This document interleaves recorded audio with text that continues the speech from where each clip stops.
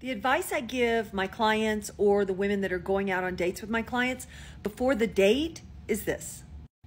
Go have fun.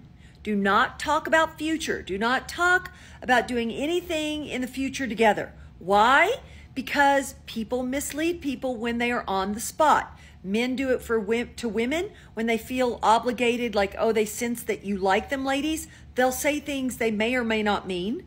And you ladies do the same thing, especially if the guy puts you on the spot and says, hey, want to get together next weekend? You'll go, okay. And you may or may not mean it. So never talk about future stuff on a first date. And if somebody's trying to, just say, hey, wait, let's just both go and think about this. It seems great. I'm having a good time now, but let's think about it and then circle back to me. You know what I mean? And keep people on a slower pace, because it also will give them the space to be honest with you instead of misleading you on the date. Now, in my world, when people go out and they don't talk about future, both of them come back to me and they tell me whether or not they want to see each other again. If they do, then I exchange phone numbers, okay? Because I also coordinate all the details of the first date.